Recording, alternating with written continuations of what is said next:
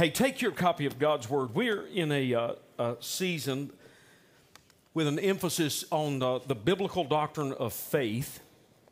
And we're going to launch for the foundational component. We're going to launch out of Hebrews chapter 11. It's going to be on the screen, and we're going to actually read it together. We're going to do that. If you watch throughout the Word of God, they oftentimes would gather, stand, and they would publicly declare. We used to have it in our worship experiences years ago. It was called responsive readings. Anybody remember those? I'm dating myself a little bit there. But we had hymnals, and in the back, the preacher would read the bold. I think that's how that went. Or I don't remember. Anyway, y'all remember responsive readings? Well, that's just a biblical truth of being able to declare the Word of God together. So we're going to begin at Hebrews chapter 11, verses 1 through 3 is what we're going to read in just a moment. And as you're making your way to Hebrews chapter 11, verses 1 through 3, we'll put it up on the screen and read it together. When we talk about faith, we're talking about one of the most essential components of the Christian life that there is. We are saved by grace through faith. Grace is that which we are given that we cannot earn. Faith is that which awakens us to the need, and we've discussed this before. It boggles our minds to understand this. Even the faith that it takes to get saved, we didn't have. It was when we yielded to the work of the Word and the Holy Spirit that He gave us the faith to believing. Is that not a phenomenal thought? So not only are we saved by faith, but we're going to learn that faith is absolutely essential throughout our Christian life, and we're going to unpack that. And I'm going to ask you, I know you just sat down, but just one more time ever so quickly, would you rise out of reverence for the reading of God's Word? And we're going to read Hebrews chapter 11, verses 1 through 3 together. If you're ready, say amen. Now, faith is the substance of things hoped for, the evidence of things not seen. For by it the elders obtained a good testimony. By faith we understand that the worlds were framed by the Word of God, so that the things which are seen were not made of the things which are visible. May the Lord bless the reading of His Word as you take your seat ever so quickly. Hold your place in Hebrews 11, because we're going to unpack the scriptural foundation, and then we're going to go over to Genesis chapter 12 to give a scriptural illustration of this biblical truth. So why is faith so important in the Christian life? Well, immediately, I want you know, your pastor, you know, I can't pass up this moment, mostly because there's an alarm in my spirit for those that perhaps are not, you're either not born again, you've never experienced what it is to have a living relationship with Jesus Christ. And I don't want you to mistake that. That's not synonymous, beloved, with walking down an aisle of a church, signing a card, joining a church. That's not being born again. That's not salvation. That's affiliation with the faith body. But that's not what salvation is. You don't get saved because you got in the water or you're in the building. We are saved because we're in Christ Jesus. So when we talk about coming by faith, we're not even talking about stepping into the dark. We're talking about the Holy Spirit of God bringing to us the illuminating light, the power in our darkness. And part of what is alarming me in these very last moments of the last days before Christ calls us home through what we believe and teach here to be the rapture of the church. Now, I know that that's not necessarily embraced everywhere. In fact, it's less and less being accepted, but that doesn't mean it's not in the Bible. And part of what you're seeing right now happening in this crazy, topsy-turvy world where nothing seems to make sense anymore is because you are witnessing the groaning of creation. You are witnessing, don't go to the news to find out what's going on in the world. Go to the Bible. When you step into the Word of God, it's more relevant, and I promise you it'll be more honest than the newscast.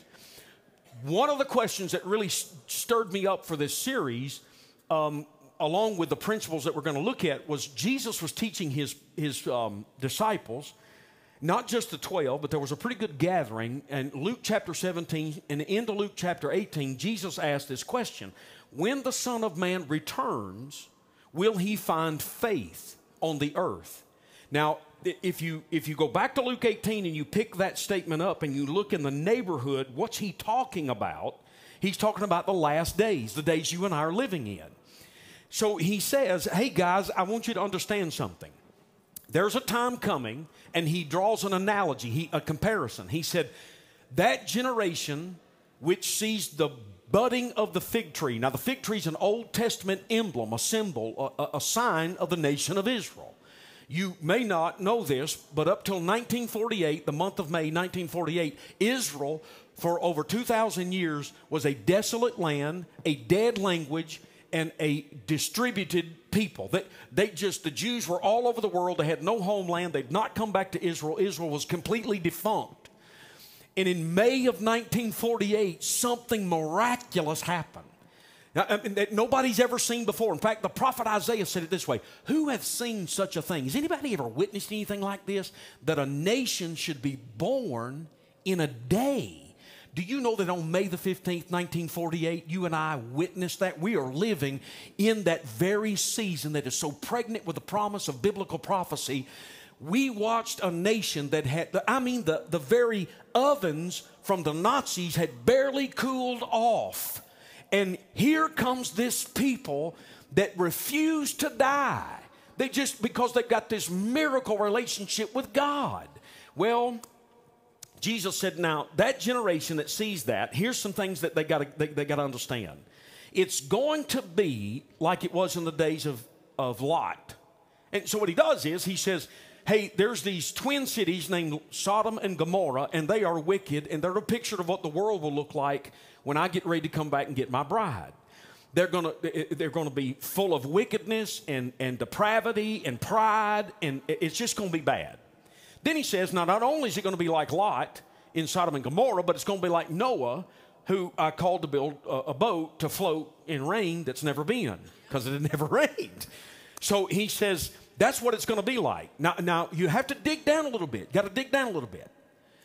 If you look at those two biblical analogies of the time we're living in, when he asked the question, now will I find faith when I come back to get my church? When the Son of Man returns, will I find faith? Well, if you really listen to what he's saying, this is what he's drawing deep into the analogy. Only 4 came out of Sodom and Gomorrah. Now, we know by archaeologists, sound conservative biblical archaeologists, that well over 1 million people lived in those two twin cities that were immediately destroyed. I believe that Sodom and Gomorrah is a picture of the rapture, because he takes out the believer before he brings the judgment. See, if you're born again, you don't have to worry about the judgment of God. If I got to say it this way, you settled out of court. Can I get a witness in the house? You just said, Lord, you don't have to consign me to hell. You took every bad thing I've ever done, going to do, thought about doing. You put it on the rose of Sharon. You killed the only begotten sinless Son of God, and I receive that, what you did in him, on him. I receive it by faith, and I'm settling out of court. I'm not kept for an hour of wrath. But only 4 came out of that city. Now, that tells you a little bit of something. That tells you a little bit of something about how small or weak, I'm not picking the right word, but sometimes we get in these seasons when we're going through a biblical prophetic shift and people get scared, and that's okay. Listen, I understand that. I mean, we are watching the dismantling of this nation. Now, if you're visiting today, please hear my heart. I'm not preaching politics, but I am not going to sugarcoat this. Do you understand what I'm saying? It has nothing to do with Republicans or Democrats or partisan. I'm not talking about that. I'm talking about we've lost our minds in this nation. I am amazed that kindergarten, preschool, elementary school teachers are talking to our children about their sexuality. Do you understand something? If a preacher, let's just say me, and rightly so, if I talk to any of our MAs about anything so inappropriate as something sexual or something of sexual preference, Do you understand? That calls for my immediate dismissal. Do you understand that? That is out of bounds. I don't meet with ladies that are not that alone, that are not, my wife's not in the room or my ministry assistant's not in the room. I just don't meet with them. It's not because I got a problem. It's because I don't want a problem. Do you understand what I'm saying? It's inappropriate. So if a grown man cannot speak to a grown woman, it's inappropriate. What in the name of sanity is a first grade teacher talking to a first grader about their sexual proclivity? What is wrong with us? Now move on, because the guest cards are being tore up. So let's move quickly. I'm simply saying that to say this. Jesus is trying to tell us, listen, it's going to get bad. It's going to get 7 kinds of silly before I get back. Will I find faith? Because even the faithful are saying, okay, God, hello, somebody. Are you up there? Are you going? Yes, he is up there.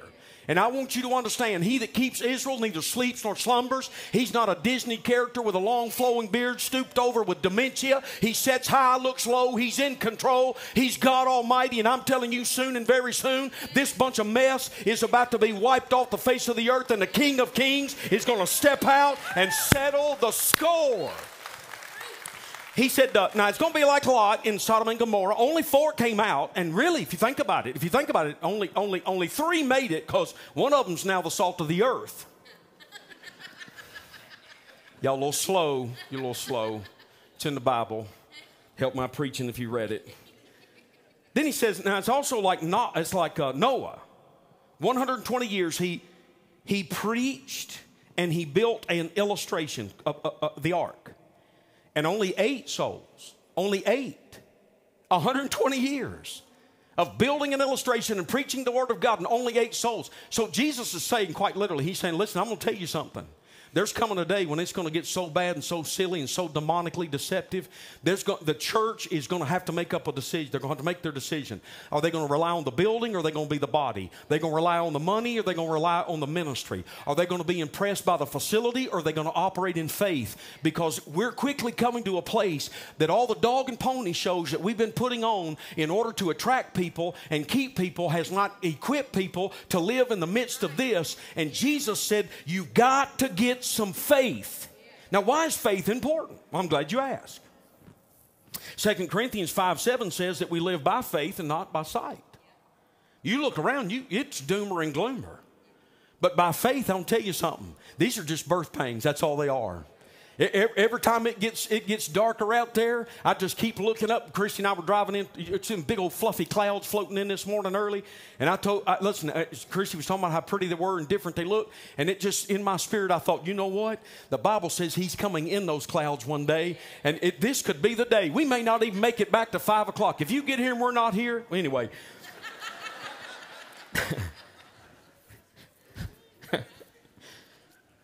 Brother Keith will have the... No, that's a lie. I'm just kidding. I'm just kidding.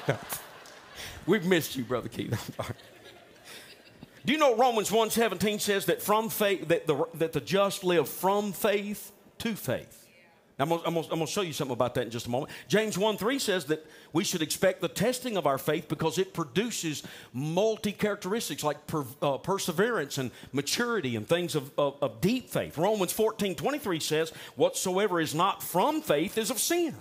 Romans 14:1 says that we are to accept those who are weak in the faith. Listen, there's some that have been believers for 40 years, but they've never been discipled. They've never been taught the Christ life, the cross life. They've never been taught how to mine out the deep things of the Word of God through the work of the Holy Spirit and the Word of God. They're 40 years in the faith, but they're infants because they're still weak. Yet there's some that are just 5 or 6 years old in the faith, and because somebody discipled them and got them deep in the Word of God, they are mighty oaks in the spiritual realm. Well, here's the one we want to really focus on for just a moment. Hebrews 11 and verse 6 says that without faith, it's impossible.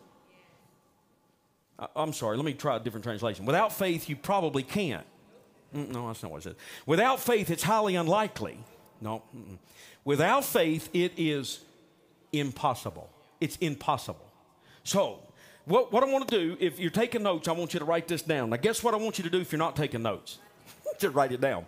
I'm going to give you two very quick lessons about faith so that we understand the importance, the absolute essential work that faith does in our hearts. Number one, God will never work or does not work in the absence of faith. He just doesn't do it. Now, predominantly when I use that statement, what I'm talking about is in the life of a corporate body of believers like Fairview Knox, or in the life of a family, or in the life of an individual. If you've come to Christ by faith, then there are places where you hit the wall. You're not getting anything out of the worship. You're not getting anything out of the preaching. You got anything. In fact, you're not even having a private praise and prayer time. You've moved in to rely on something else other than your intimacy with the Father. Well, why is that? Because He will not work in the absence of faith. Now, how do you know that? Write this down for the sake of time. I'm going to give this to you. Mark chapter 6, verse 5. He goes into his hometown. Jesus is debuting his ministry. He goes into his hometown. He opens up the book of Isaiah. He preaches and says, hey, I'm the one.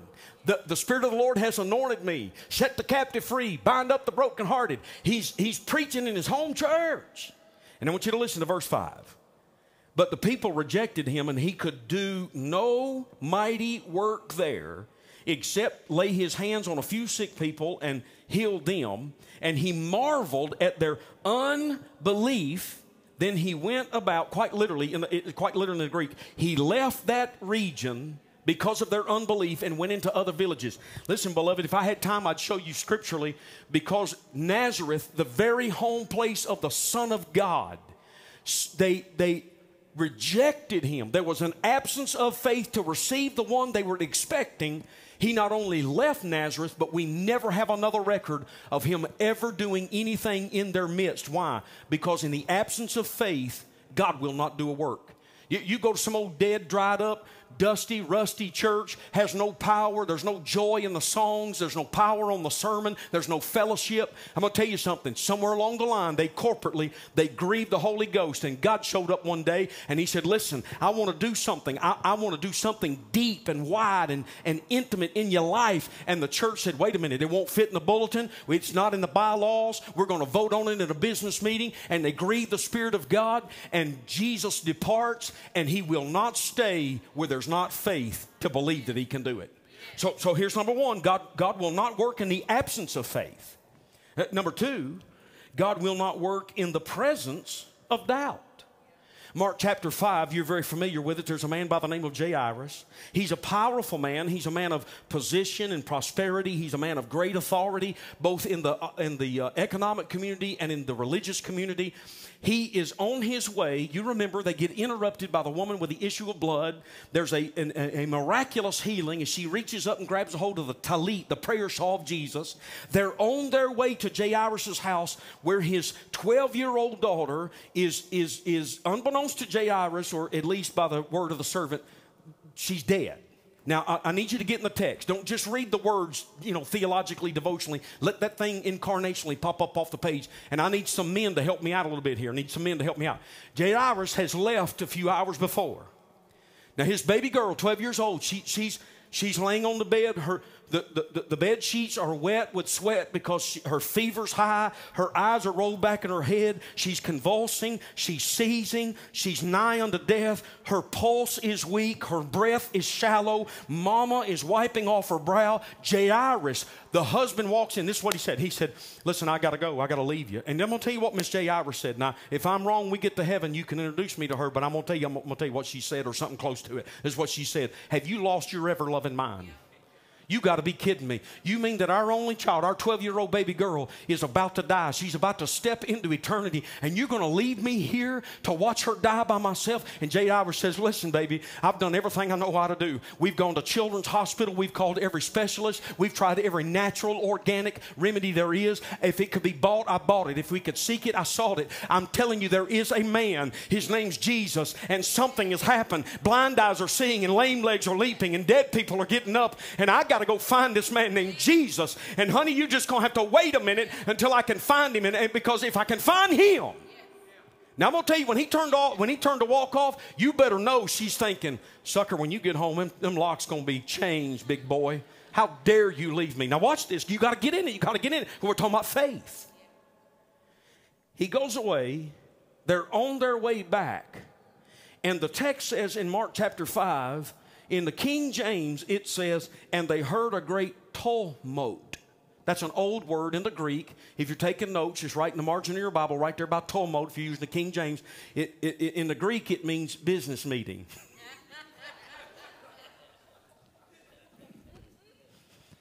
Brother Moderator, I make a motion that she's dead.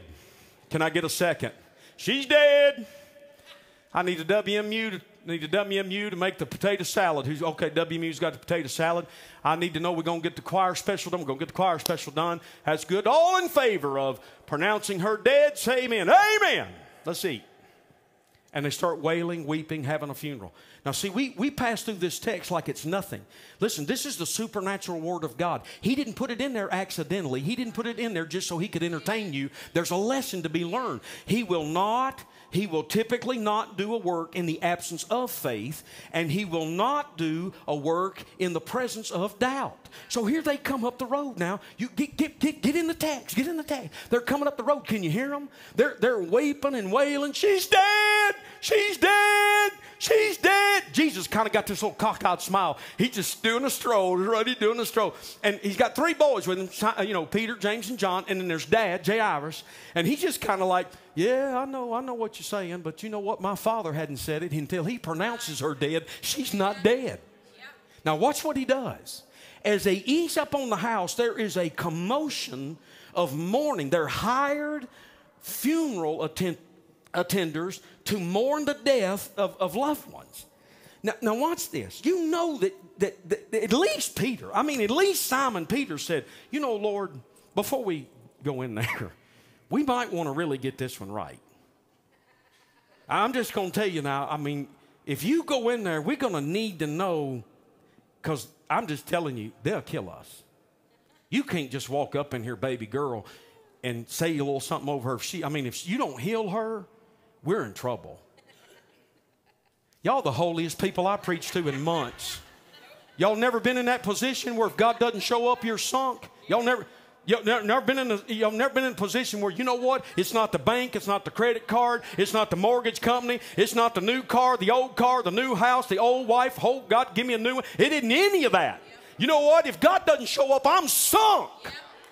That's where they're at. That's where they're at. Let me show you what Jesus does before He does anything. Let me show you what He does. He says, the Bible's very clear. It says, and when He had dismissed, when He had put them out. Now I'm going to say something that's highly uncharacteristic of me, because I am, in case you don't know, the Joel Osteen of East Tennessee. I just don't have his hair. This is highly outside of my normal approach. Do you know a church can have blessed additions?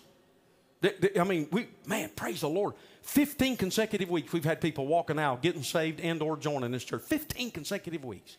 Do you realize since the first of the year, we've had over 120 people walk that aisle and say, this is our church home? Can you believe? That's amazing. That's unbelievable.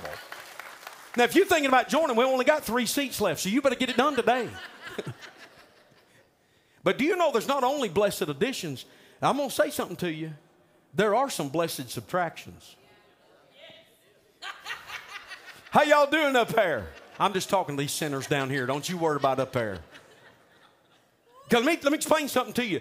It just takes 1 or 2 naysaying, moss-back, bylaw-toting, stiff-necked, bucket-headed Baptists that wouldn't know God in a broom closet to tell you that God can't turn this city upside down. I got news for you. There's times when God will step in and say, you know what? We're going to have to dismiss this from your life. You're holding on to it, but the problem is what you're holding on to is never going to get you what you want. And until you let go of what you think you got, you're never going to get what I've got for you. And what I've got for you is better than you could ever imagine. And I'm going to have to dismiss some things. See, I know that you're 15 and you're afraid. If you break up with him, you're going to be an old maid by the time you're 18. I know you cried over your Captain Crunch because he doesn't love you and he wants his clothes back. I say give them back. Don't give them back. Burn them. Just give them away. No, don't burn them. I'm lying. Sometimes God just wants to take some things out of your life because until He can dismiss the doubt in your life, He can't bring faith to your life. So he's not going to do what he's got to do in order to raise this girl until there's a dismissal. And I'm telling you, we're the world's worst about holding on to stuff. And right in front of us, there's a city that needs to be resurrected. There's a neighbor that needs to know Jesus. But because we won't let God dismiss some stuff, he can't come in and do what he wants to do because we've bought into the lie that God can't do it anymore. Faith operates in the supernatural. So that when there is the absence of faith, I can't receive the word. When there's the presence of doubt, I can't perceive the work. One keeps me from the intimacy of the Scripture, which guides me, and one keeps me from the power of the Holy Spirit, which equips me. Absence of faith, presence of doubt. Now let's illustrate this very quickly. I want you to go over to Genesis chapter 12. I want you to go over to Genesis chapter 12, and I want to show you why we're talking about what faith will do. You know what? I want you to go. I'm going to go back. You go to Genesis. We're going back to Hebrews because I'm going to show you something before we get any further. I want you to read this with me. We're going to read the first three words. First three words. We're going to do it together. Y'all ready? All right, watch this. Now, faith is. Okay, that word is, in its original language, is active, present, indicative. It means right now. So watch this. This is how we're raised in religion in America. Instead of operating in it, now faith is currently, actively doing something in me. Now stay with me. Don't lose this. I'm telling you, this is going to bless you because I got this in my private praise and prayer time this week. And it blessed me. Here's what we do. We get saved back here. And by faith, we believe at the cross, he paid it all. And at the empty tomb, he empowered. He came up with all power and authority. So back here, I was saved. And then now up there, because it's appointed unto man once to die, up there, I was saved back here. Now up there, I will be. I will be someday. I will be delivered, and I'm going to a city I've never seen whose builder and maker is God. So back here I was saved. Up there I will be. Now between the was and the will be, well, it should be is, but sadly it ain't. We was saved, and we will be delivered, but the problem is the was and the will be is not being manifested in the is. So where's the faith? Well, help me out. Romans 10 says faith comes by and hearing by. Oh, now watch this. This is something the Lord taught me this week. If faith comes by hearing and hearing by the word of God, faith is. That means this. If I do not actively stay in the word under the leadership of the Holy Spirit, my was and my will be will not be is. I'm going to bless myself. My was and my will not be is, because, see, faith doesn't operate on what was, and it doesn't operate on what will be. It operates on what is, so that at any moment that I'm facing something. Listen to what David said to that giant. He didn't say, because I was saved and I will be delivered. He said, you come to me with shield and spear. I come to you in the name of the Lord. In the beginning was the Word, and the Word was with God, and the Word was God. See, when Mary conceived of the Holy Spirit, it's a picture of what's happening inside of us in our private praise and prayer time. Some of y'all looking at me like I got four heads. When you're in your private praise and prayer time, the same way the Holy Spirit hovered over and conceived in the womb of Mary, that is what happens when we take the Word of God that's a seed, and because the Logos Word of God, there's 66 books in the Bible, 31,700 and some odd verses. That's the Logos Word of God. But when I get in the Word and the Spirit opens the Word up to me, now I've got a Rhema word, meaning this. I have two of the prettiest granddaughters you have ever seen. One is called Bright Eyes. That's Savannah Lee. And the other's called Smiley. And they're both here this morning. And Smiley was born with a smile. She just hadn't met some of y'all yet. No, I'm just kidding.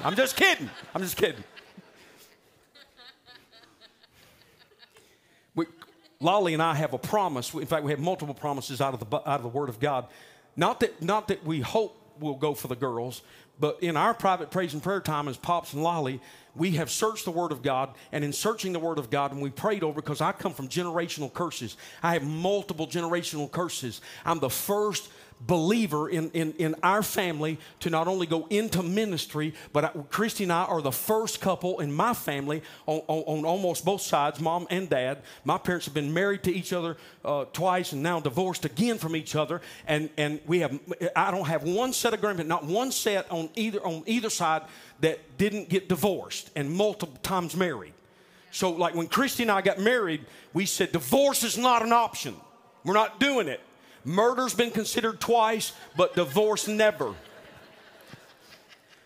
So when we go to the Word of God, we ask God, Lord, not a name it and claim it, not a blab it and grab it, but I'm asking you, is there a promise that we can pray over our children's children? Because you said that generation will continue on. I am not imposing on God.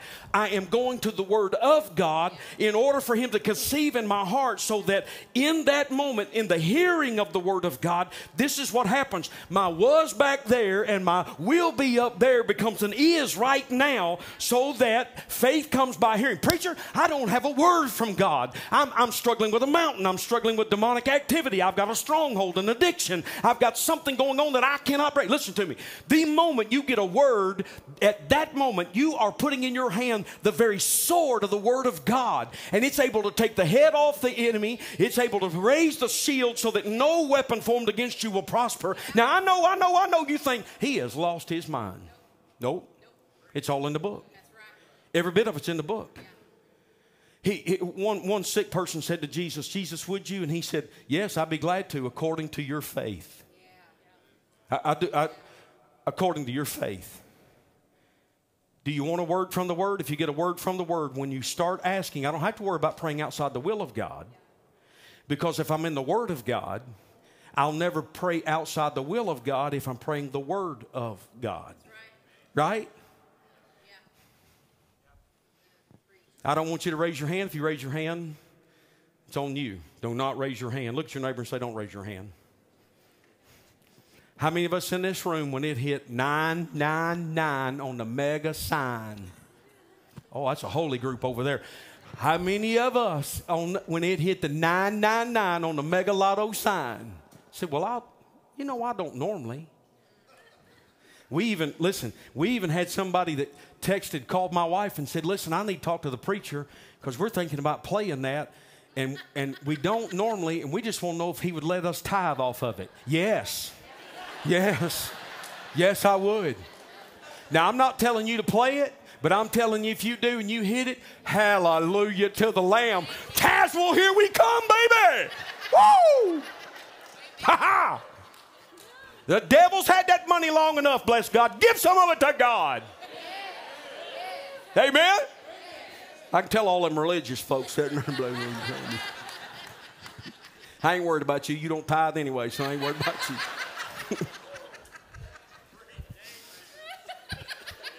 Faith comes by and hearing by. I got a faith problem. I got something in front of me that I cannot overcome. I don't know how to love my wife as Christ loves the church. I don't know how to overcome this addiction, seduction, perversion. I don't know how to do it. Listen to me. He will withhold no good thing from you. But here's the deal. He doesn't just want to set you free from what's haunting you. In order for Him to do it, He wants you to know Him and not just His power. He's not a slot machine. He's not the lottery. See, when you get in the Word and you get to know Him, then you know there's nothing impossible with Him. And when you know there's nothing impossible with Him, you don't operate in anxiety and fear anymore. Now, let's illustrate this because we're going to the house and eat something cheesy, all right? Now, go to Genesis chapter 12. Go to Genesis chapter 12, and I'm down to the wire. Go to Genesis 12. If you're there, say amen. All right, when you get to Genesis 12, you're dealing with a guy by the name of Abram. He's a beautiful illustration of this incredible truth because faith is current, active. Not just the was that I prayed, not just the where I will be because I prayed to receive Christ. It is actively, because Hebrews chapter 4 verse 12 says that the Word of God is alive and active. Preacher, I want to get in the Bible, but it's so boring. Oh, that's not on the Bible. No, Goober Gump. That's not on the Bible. This is the Word of God. This is the one who created everything around you. And if you're having trouble with it, and I understand it, I'm not making fun of you. Listen, if there was a learning disability, this old boy had it. And church people can be mean. And when you mispronounce stuff, I mean, they like put that on T-shirts, my first church. You understand what I'm saying? They made fun of the stuff I said. But at least they were listening to me. Right? I know there's some of you say, well, preacher, I'm not a good reader. Okay, well, you can get it on them little magic phones, and it'll read it to you. You understand what I'm saying? Okay, I can tell I'm losing you. All right, let's go to Genesis chapter 12. If you're there, say amen. I'm going to show you a biblical illustration. I want you to write this word down, revelation. Now look at back up to verse 31, chapter 11. I apologize for taking you all over the world. And Terah took his son Abram and his grandson Lot and the son of Haran and his daughter-in-law Sarah, his son Abraham's wife. Yes, that's his cousin. Yeah, I'm just going to, because somebody's going to ask me, did Abraham marry his cousin? Yes. They're from Mississippi. Don't worry about it. No, I'm just kidding. I'm just kidding. I'm going to be in Mississippi this week. Y'all may have to come get me. Okay. I'm just kidding. Local preacher dies. And anyway. From the Ur of Chaldeans to go to the land of Canaan, and they came to Haran, and they dwelt there. Now, drop down to chapter 12, verse 1. Now the Lord had said to Abram. You see the past tense? Okay, so here's what's happened. Abram is a beautiful illustration of what happens to us every day, especially to your preacher. This happens to me every day. God will step into my mess. He'll give me a word from the Word. And he'll say, look, this is how we got to repent. Let me give it the way that I can remember it. Admit it, repent of it, don't repeat it, and return to me. Come on, let's say that together. Admit it, repent of it, don't repeat it, and return to me. So let's say, for example, I'm not loving Christy like Christ loved the church. And I know that out of the New Testament, the Apostle Peter said that if there's any hurt in the heart of my wife, that God won't hear my prayers. Why? Because it creates schizophrenia in the spirit. Y'all look at your neighbor and say, you cray-cray. Here's what happens between a husband and a wife. Because she's a picture of the bride, if you treat your wife in a way that is not worthy and honorable to God, you are treating half of you in a way that is not honorable, and you cannot operate in spiritual sanity if you are divided because the two of you became one. So I'll go to my study after Christy and I have a moment of intense fellowship. And I'll say something like this. God, I'm going to tell you what, that woman you gave me right there, I'm just going to tell you right now, she dropped me out of my ever loving mind. I just come down here and spend some time with you. I'm going to write a great sermon, and I'm going to bless the people of Fairview Knox because I am your man and she's wrong. And I wish you'd do something with her while I'm down here talking to you about writing this great sermon. And the Holy Ghost will say, oh, hey, big boy, I ain't got nothing to say. Till you haul yourself right back up them steps and you go to the other half of you, because the other half of you, until it's right with the rest of you, it's not right with me.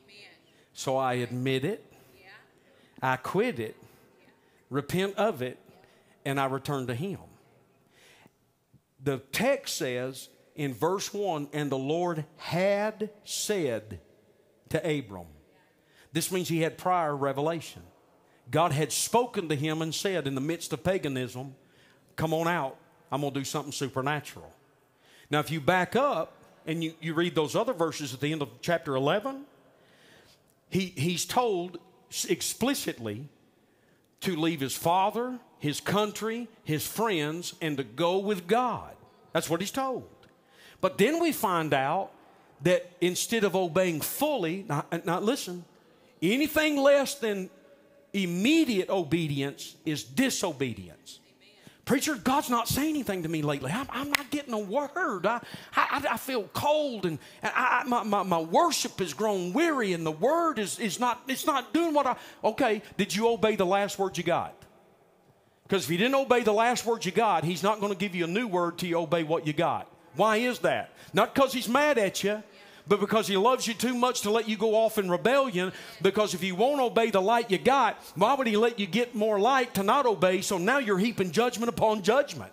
It's not that he doesn't love you. It's that you've stopped listening to him. And rather than you doing what you're supposed to do and going where you're supposed to go, you stop somewhere back there. Now you're saying to God, God, you're not speaking. He said, I've already said all I'm going to say. And until you obey what I've said, I have nothing else to say.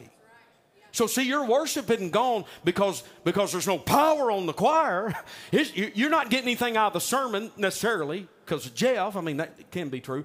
But it can be that you didn't obey what you heard 2 or 3 weeks ago. And until you obey what you did hear, you're not going to hear anything else. Now, how do you know this? I'm going to illustrate this and we're almost done. Watch this. This is his journey. He's living down here in the Ur of Chaldeans. It's a wicked, deeply depraved, I don't even have time to tell you. He strikes out, and chapter 11, verse whatever, and his daddy had Terah, which means to delay. You hanging out with anybody who's telling you to delay? You know, I'm going to tell you now, you don't need to take this faith thing too far. Now listen, I mean, it's all good on Sunday, but listen to me, you don't have to love Jesus on Monday. You're going to heaven. Why you want to live in hell Monday through Saturday? So this is what he does. He obeys just enough that he gets right here, and he's got the whole family with him. Lot and Daddy Terah and all of them, the whole gang, all the Beverly Hillbillies have made it to Haran. They're all up here. Do you know what Haran means? A desolate, dry, barren place. He's hanging out in Haran wondering, where's the power of God? Man, I heard God down here and I took off. Now I don't understand. If I had time to tell you, show you, when they got to Haran, we find out his daddy who told him to delay. You can hear him. Now listen, son, you don't take this stuff too serious. Now I know God's calling you to ministry, but son, you can throw 101 mile per hour fastball. Come on. We're talking about the big leagues. We're talking about dad's retirement. You get to Haran and you're more concerned about travel ball. I'm sorry, let's keep going. It's going to linger. In a dry, desolate place with somebody that's speaking into your life that says delay. Look, you've gone far enough from where you were, but you don't have to go too far. The Bible says God took Terah. His dad died here. Sometimes in order for God to cultivate our faith, some things got to die. And it may not be, I'm not saying God's got to kill somebody in your life. I'm saying sometimes God, you got to put some things on the altar that are in your life. You got to get over it. You got to forget it. You got to forgive. You can't just keep hating. You can't keep looking around this room thinking, I wonder where they went and why they left and why they said what. Listen, that's not our business. That's the Father's business. And by the way, a lot of times for every 3 that God moves out of your life, 7 show up that know how to operate in faith. So he gets to Haran and some things have to die before he can come into the fullness of what God's got for him. When there's a word of revelation, there has to be a process where there's a transformation in your life where some things that you've been holding on to have got to die in order for God to take you to the place he's ultimately got for you, because here's the manifestation of what God has for you. And we're done right here because I'm out of time. Reach in the back of the pew. Have you got one? And if you're a faithful attender or covenant member, I want you to pull this card out right here. It's called Renew 22, Renew 22. I want you to wave it at me. I want you to wave it at me do you have them? All right, this is an emphasis that I'm not going to walk you back through it because you've already heard about it. It's part of the vision God gave us for 2022. There's about 5 projects. I'm not going to go through them all. But, for example, the largest one's the parking lot. We've got to resurface the parking lot. That's $150,000+ endeavor alone. So when we started looking at it, the Holy Spirit spoke very specifically to me and said, listen, I need you to faith this. Yeah. I don't want you to finance it. I want you to faith it. But not for the money. We're not talking about the money. And let me explain to you what I'm talking about. we've got the parking lot to do. God's put it on deeply on my heart and those around me to build a prayer center, because he said, my house will be known as a house of. You're not going to do anything apart from prayer, because prayer keeps you intimate with Him. We've already identified the place to build the prayer center, and we're moving forward with that. Preschool and children's area. They are multiplying like rabbits down there. Do you understand what I'm saying? And we've got to do some things. Pastor David's here. They'll be here tonight. I want you to come, and after 5 o'clock, they've got a great little snack meal prepared, and you're going to get to meet them and hear what God's doing. But there's some things we need downstairs. If a parent brings a child, and there's two things that are absent, which we're doing okay with right now. And when I say that, I don't want you to think we don't have them, but we're trying to do better than we've ever done. If you don't have cleanliness, then no child, they're not going to leave a kid here. Now, we have one of the cleanest buildings in the world, because we got one of the greatest housekeeping crews in the country in this church. But to make their life easier, we need to do some upgrades. But secondly, there's some security things. We just live in a world today where you can't play with this stuff. You understand that? Pastor David needs to appropriate some new spaces because of the growth and be able to do it in a way that it's secure. Well, we're believing God for that. So stay with me. Y'all get real quiet when I start talking about money. Y'all notice that? Because this is what we hear. This is what we hear. Let me see if I can illustrate it this way.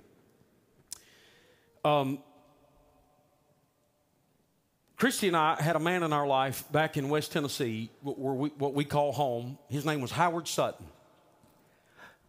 Howard Sutton was one of the kindest, most gentle, gracious men I ever met. There was nothing that Howard couldn't fix.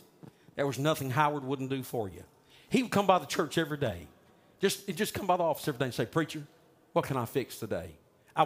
One day, we had gone from 5 acres, and God had blessed the church in such a way we had bought over 50 acres, and we had a septic system because we were in the middle of nowhere, West Tennessee. And there was a little red light on the septic system that if it backed up, the red light went on. Well, I'd prayed about it, and I didn't feel led of God to go out there and take the top. And I tried to get the music guy, and he's worthless. Brother Howard came by and he said, "Preacher, anything I can do for you this morning?" I said, "Brother Howard, you know that septic system out there, I think one of the kids yesterday morning during children's church threw a G.I. Joe down the toilet, and it hung up out there somewhere, and we're backed up for about 3 miles. That red light was blinking." I said, "We got to pull the top off." And I'll just be honest, I've looked in there once, and it's bad. This dude's 70-something years old. He said, "I got it." He went right out there, ripped the top off that thing, waded right down in there, pulled a Barbie doll. Wasn't a G.I. Joe, it was a Barbie doll. Well, God gave us a word. We were expanding, we were growing, and I had been taught by Bill Stafford and some others this principle that I'm teaching this morning is called faith promise. Now, stay close. Faith promise is when you go to the Word to get a word and ask God what He wants you to do for a very special endeavor. Now, here's how we like to do it.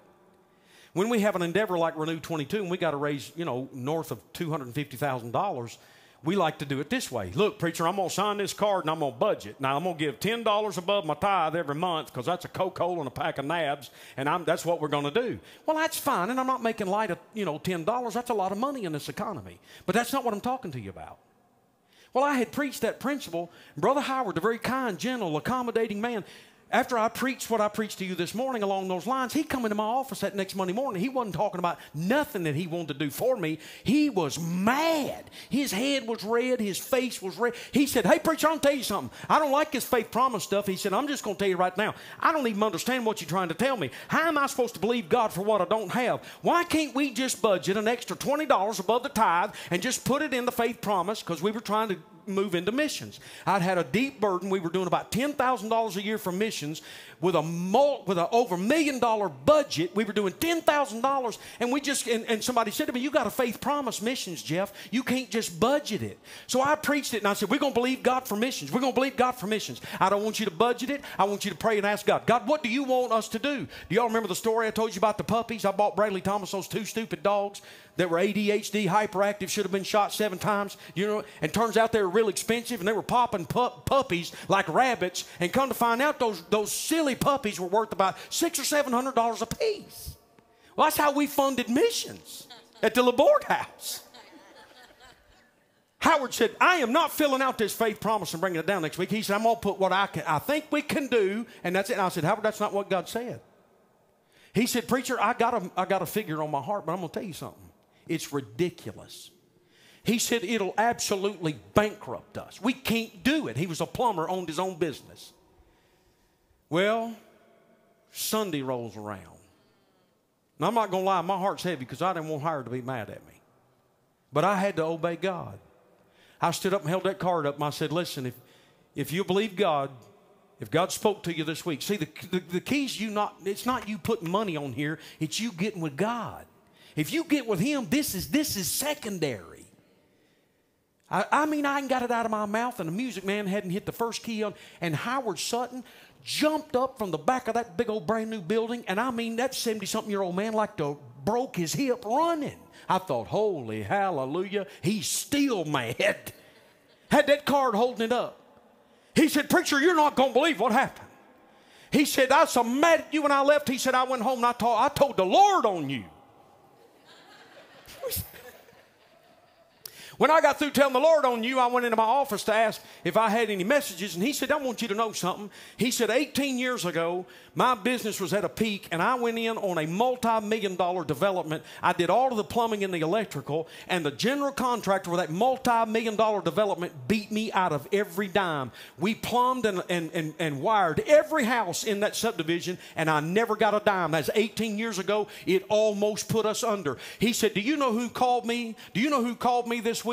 I picked the phone up, and that man said, "Howard, I don't know if you remember me." He said, "Remember you? Dude, if I could find you, I'd whip you. You almost bankrupt my family." And the man started crying. He said, "Howard, I can't explain this to you, but I got saved just a little while ago, back a few weeks ago, and when I got saved," he said, "the Holy Spirit began to reveal to me all these people I'd cheated." He said, "You're the first one on the list." And he said, "I cheated you 18 years ago out of tens of thousands of dollars, and I'm not only going to pay you what I owed you, I'm putting interest on it, and I want you to know on that card to the dime was what the Holy Ghost had told Howard to put down." Amen. Now listen to me. I'm not going to tell you we weren't tickled to get the money, because I'd be lying. We needed it. The septic tank had to be fixed.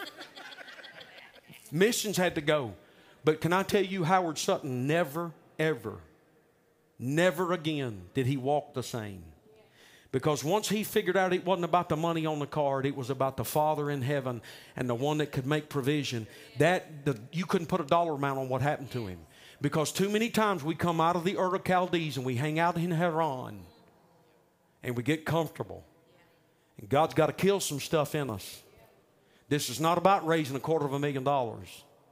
This is about us in these last days trusting the Father for what only the Father can do. And if you get in His Word, whether it's $10 or $10,000, I promise you, when He gets through with you, you won't be the same, because you'll know something about Him you didn't know before.